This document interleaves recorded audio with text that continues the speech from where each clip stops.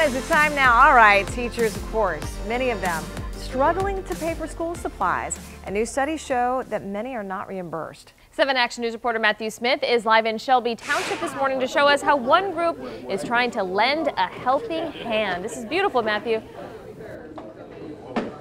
Yeah, it's so awesome to see this. In fact, you can see kind of some of these teacher kits is what we're calling them. Shepherd's Gate is putting all these together, filling them up with school supplies, part of their Step Up and Serve weekend coming up later this week. And really, we've got all sorts of people working on this today. I'm talking with some of the organizers this morning who are helping me out figure out what exactly is going on. So, Michelle, I'll ask you, what is it that gets you guys excited about putting these things together? Well, we just want to show some love to all the teachers out in the community. Teachers end up spending so much of their own money on school supplies for the kids, so we just want to show them some love, give them a back to school kind of kit to start the year off, and just share the love of Jesus with all of them.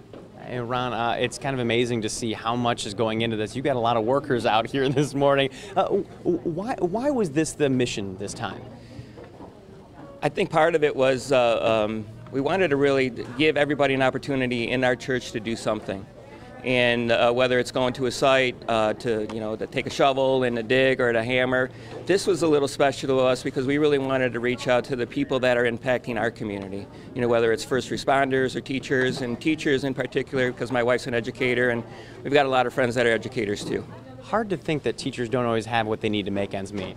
Well, there's been a lot of cuts in funding, and it just trickles down to them needing to provide it for the kids themselves.